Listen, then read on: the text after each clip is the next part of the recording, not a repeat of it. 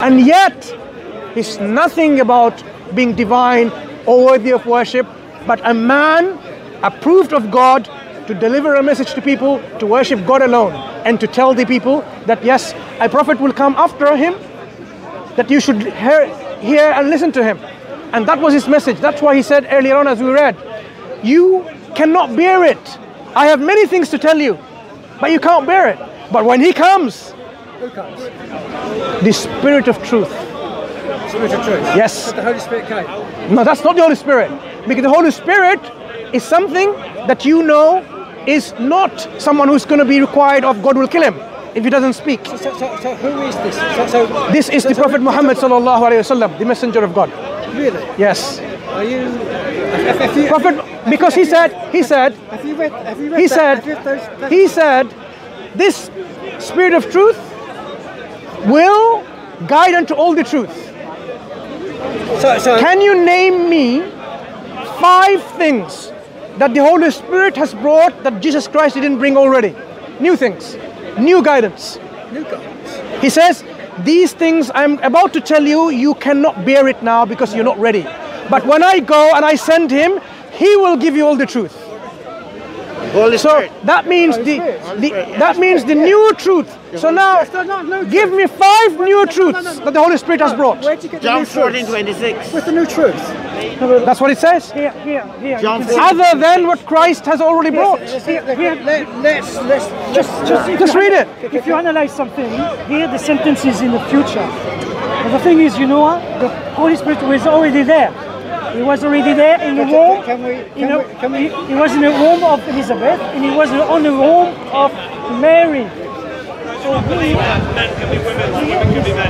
this Spirit of truth is have to take has figurative.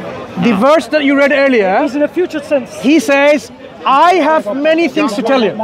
John 14:26. When he says, I have many things to tell you, so tell us those things that the Holy Spirit has said. John 14:26. The Holy Spirit is going to tell them all the things that... Like, you give some examples. Newer truths that the Holy Spirit has brought. Here it is, 14:26. Can you read it? Yeah, but the Comforter, which is the Holy Spirit, whom the Father will send in my name, he shall teach you all things and bring all things to your remembrance, whatsoever I had said to you. Okay, so what is the new thing? Look, it tells you here, but the Comforter, which is the Holy Spirit, which is the insertion. It's not Muhammad. Look, do you know why it says which is the Holy Spirit? If not Muhammad. Look, let's understand something. This verse is quite a telling verse, because the reason why this parenthesis is included. No. What I'm saying is, look. Where? Where's the parenthesis? No, it's not there. A parenthetical remark is included. Do you know why it's included like this? If I said, John, who is the president of Uganda, who said this, do you know why this inclusion is there? Because people will consider this John actually maybe another John. That is why they've, in fact, to your surprise, do you know there are many scholars within Christendom? They believe there are other people who are referred to as the Paraclete. I doubt it. No. Aren't there many scholars? Windish, Sass, Rudolf Holtman. There you go. Oh, come on. In his commentary to John's Gospel. But you didn't know this because you were not told by your church, by your priests. No. That's the problem. Yes, they don't tell you this. They only feed you this information which is popular for the laity, not for the scholars. No. The scholarship, they know. The Holy Spirit is a scholar. Let me tell you something. May I ask you this question? Bring us one example where Jesus was unable to tell them about the truth and guidance then to his disciples, but the Holy Spirit has not brought to you now. Go ahead. Listen. Just one example. Listen. That don't prove anything. No. I would like you to give us... That don't prove anything. I'm sorry. Yes. Listen. So basically, you believe it's the Holy Spirit because of this insertion. I'm told it's the Holy Spirit. Yeah. Yes. It's this, Holy Spirit. Listen, I'm just telling you the reason why this inclusion is there is just to mislead you in accepting that it was someone else. But that's definitely not Muhammad. That's not Muhammad. Hang on. Because Hang on. Muhammad's religious truth. Wait a moment. Muhammad is from the Father. Let me explain to you something. No. I'm sorry. What did Christ say about God? Did he say God is a Trinity?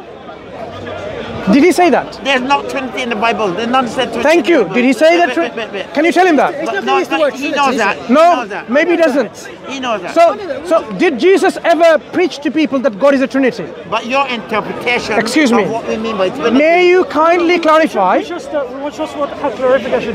Did Christ say God is 3 persons? Listen, what I'm saying. We are listening.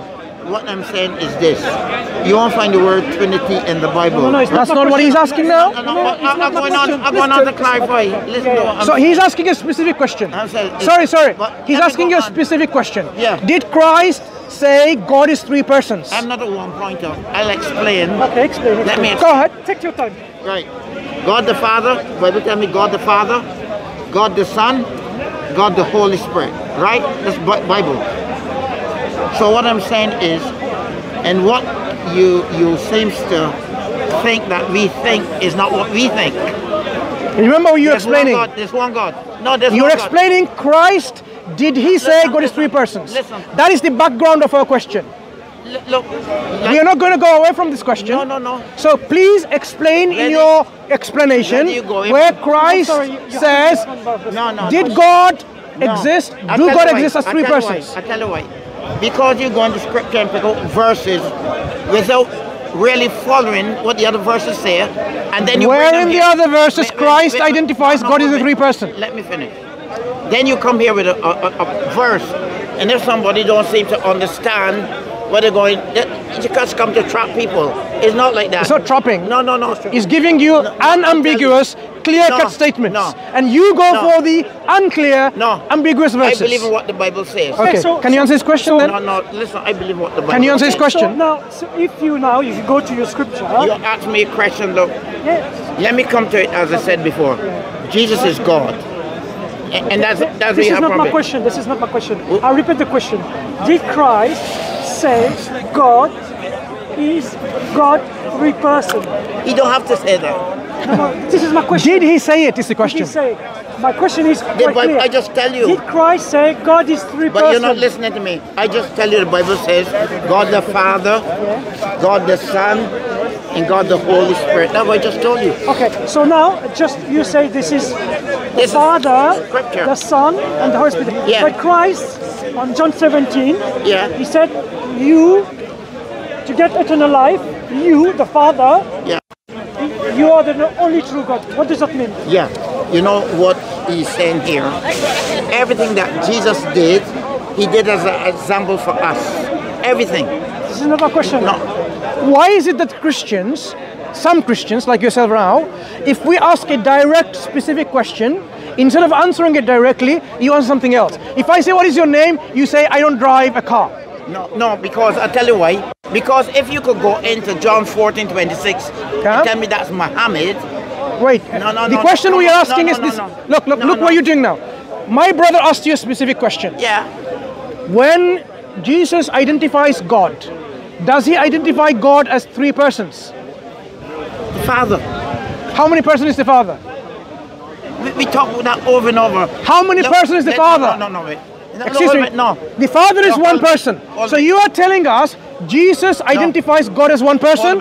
Hold a bit. Sorry. No. Are you identifying? No. According to Jesus, God is 1 person. I can stop you there.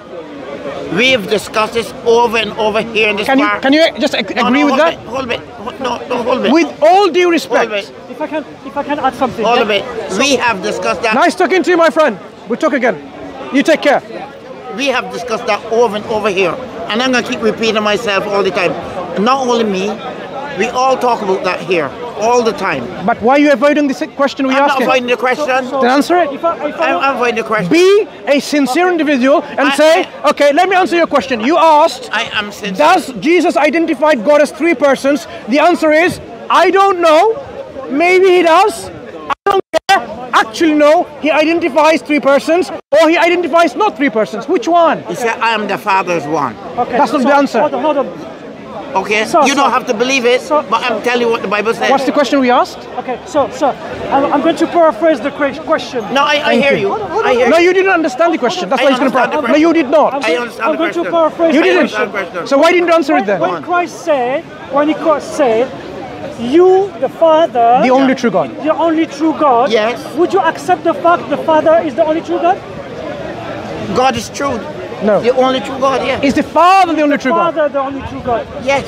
Is the Son the only true God as well? Yes. Then you don't know English language, do you? Hold it. Let me explain to you that. Go ahead, explain. Let me explain. Go ahead, explain. Let me explain to you. Can you speak in English as well? I guess- Because the English that No, let me explain. that you explained wasn't English. Let me explain. Go ahead. God himself took on human flesh, the incarnate word. God Did not incarnate. I said God. No, God Yes. did not incarnate. Who incarnated? No. Jesus. Right. Jesus is not the Father. But no, you're not allowing me. I have to correct you. You're not correcting me. Don't use the word God You're not when it's correcting not me. God. Jesus is the incarnate word of God. Well, he's the incarnate word of God. Okay. So And- you have God and Jesus is the incarnate No, word. listen. So now Just tell us. understand, No, just no, to no, understand. listen. Listen. He's the Son, the Father. No, listen. No, you can't confuse me. You I'm can't. not confusing you. Clarification. I want We clarification. are deconfusing you. I want clarification. You We can't- are deconfusing you to I make would it like clear more to you. clarification, sir. You He's the- can't confuse me. No. I'm just want. It looks like he doesn't want to get clarification and He's the Father, and the Son. remove your He's the Father, confusion. the Son. I can explain that to you. Okay, explain. He's the Father, the Son. I can explain that to you. Look, Did you hear his question? listen. No, to me. you can Don't read. just ask questions. No, you can read. Did you hear his question? I can explain this to him. How No. how Did I you need hear to his press- question? I heard his question. What was it? But I can explain. No. What was the question? No. What was my question? Sorry. I can explain this. What was his question? You're not going to tell me. What to do- was the question? We just want- I tell you how we're going to. What was the question? What was my question? Listen, in the beginning. Excuse me. What was the question? In the beginning. What was the question, my uncle? What was the question? I'm going to explain. No. What was the question you're explaining? You can explain, no problem. What Take was your the time to question? Explain, but just. Maybe you didn't hear it. Shall we tell you again? What was my question? Go ahead, my brother. Tell him the question again. Is the Son? He's the Son, the Father. Listen, I tell you, I'm going to explain it. I heard you. I tell So you. you've heard the question, right? I said I'm going to explain it. Okay. So he's going to explain, is the Father and the Son the same thing? Listen. Identical. Listen. You, Or there is a distinction listen. between the Son and the Father? You don't think for me. I explain to you what's here. Explain.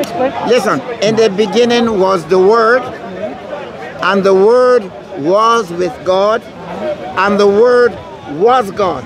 Now let's go down further. Verse 14. And the Word 14 became says, flesh. And yeah, of course. And the Word. I know became- your Bible. Don't worry about it. Carry on. Yeah, I know you know.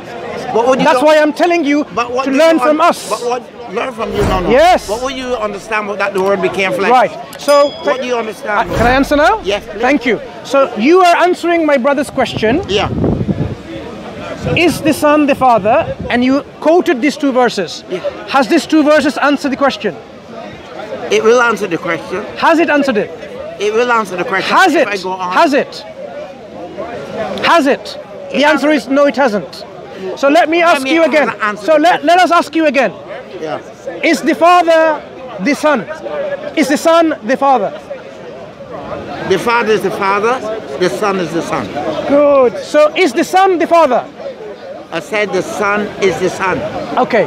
Let me ask you two questions. Right. You have to make it easy for him. No, I don't have Is to the make it Son the Son? easy. Yeah. Is the Father the Father? Yes. That's what question number one. Yes. Question number two. Is the Father the Son? The Father is the Father. No, that's question number one. We answered it already. But Question number two. I answer you. Question number Yeah. two. Question number one is answered. Thank Yeah. you very much Yeah. for answering directly. Yeah. Question number two. Yeah. Is the Father the Son? The Father is not the Son. Thank you. Thank you. It took you quite some time to answer it. Sometime. No, Now, no. to move on. Yeah. Since the Father is not the Son, and Christ is saying, you the Father is the only true God. Yeah. So, who is the only true God, the Father or the Son? Yeah. Who is it? No, Wait, listen, slowly, listen. slowly. We're going to take step by step now. According to Christ, who is the only true God? The Father or the Son? The Father is the true God. The Father is the only true God, Yeah. who is not the Son. So according to Christ, Uh-huh. is the Son the only true God? Who is not the Father? Listen. I am listening. So is the whole world listening? Yeah, but I'll give you from scripture. Tell us now, according to Christ, is the Son the only true God? I'm going to explain. You're not going to force me to. This? Where can we get this? I'll explain. Where can we get this? I'll explain it. Okay, good. Where can we get it from the Bible? Let me explain it to you. Let's send you. No, scripture. Where does it say there are three persons in God? I'm going to explain. Now I want to read a statement in the scripture. Father, Son, and Holy Spirit, 3 in 1. No. Yeah, 3 in 1. Yeah, exactly. That statement is beautiful if you can show it to us. Go ahead. Can you show us from the scripture? Please, go ahead. Jesus said, I am the Father are one. You know that? One what? One, I mean one what? Yeah, exactly. One what? If I say I and my brother are one what? Yes, we are one. One what? Okay, let me... We talk about the hypostasis. Look, you can bring hypostatic union and any of these jargons. My brother are one in one hypostasis. What does it mean? Okay, let me just explain. You're not engaging with us, are you? I and my father, I and my brother, I and my friend are one. One what? You're going to put words in my mouth. No, but the thing is... You can't put words in my mouth. Do you know why you find it difficult, this conversation? I don't find it difficult. So why aren't you answering then? Do you know what I'm answering from the Word of God. Yes, okay. Yes, I can answer from this. No, you can. No. You know what? One day when God will ask you in the day of judgment. I can answer from the Word of God. One second. I'm going to now leave now, but I want to let you... You don't have to leave yet. Let me... No, I have to leave. Do you know why I have to leave? When it comes to this point, I'm going to leave. In the day of judgment, when God will ask you, a Muslim came and demonstrated to you with clear and ambiguous explanation that Jesus is not God, is not the Father, and he himself said the Father is the only true God, and you rejected this understanding, you will have no excuse in the day of judgment. Let me say something. I will be a witness against you. You wouldn't be. I will be a witness against you. You wouldn't be. I will be a witness against you. I'll tell you why. You wouldn't be. Okay. You need the Holy Spirit of God to understand the things of God. To this and put you in your, and you don't have the Holy Spirit of God. I can tell you that for sure. It's the Holy Spirit that explains. Do you want to speak with confidence like these amazing personalities? Every single one of these amazing speakers have taken the same program with Brother Muhammad Arshad. Muhammad Arshad has helped develop all of us. It's extremely beneficial to do this course. Definitely recommend this course. Expect to become a better communicator and understanding the underpinnings of effective communication. Go to dawahconfidence.com now to access the free life-changing training now.